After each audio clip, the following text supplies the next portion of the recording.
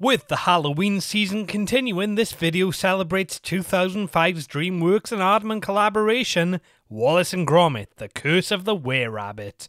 Were-Rabbit?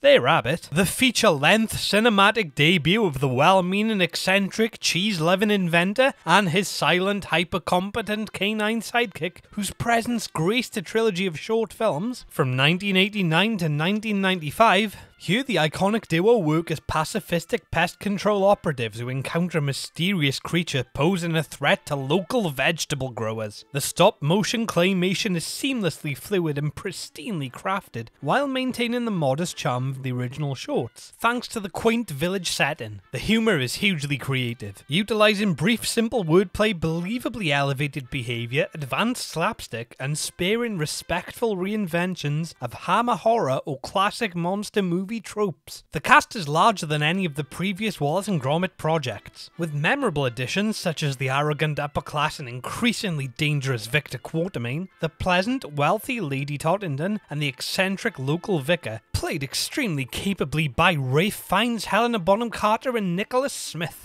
who were so committed to these roles they apparently underwent painstaking plastic surgery to temporarily become small clay models reminiscent of the Wallace and Gromit style. That sounds challenging. It must have been hard, man. The late Peter Sallis naturally returns to provide an earnest, mild-mannered warmth to Wallace. The heightened budget and extended runtime allowed by DreamWorks' involvement is gleefully weaponized, allowing the suspenseful mystery plot to advance at a suitable speed, with several exciting action set pieces, minor world-building details, and a welcome air of whimsy that ensure the film displays strengths beyond its comical priorities. The film's few flaws, though barely noticeable, are existent. A faint issue is slightly turbulent pacing near the very beginning, but any lasting damage this would potentially present is eliminated by the fact that even some of the brief pace-disrupting moments provide humour, and others that initially seem pointless later prove to be necessary plot details. Another issue is that a minor subplot is seemingly introduced and never resolved, though arguably the film wasn't allowed the time to draw a satisfying conclusion. Wallace and Gromit, The Curse of the Were-Rabbit brilliantly balances the tasks of adjusting to a wider audience and nurturing original brand appeal. The humour, identifiable characters, well-chosen cast, exciting plot including an endearingly natural romantic angle, prove this feature's ambition was hugely beneficial. Congratulations are in order for the film's co-writers and co-directors Nick Park and Steve Box. Sometimes the creative vision functions, or rather, sometimes the dream works.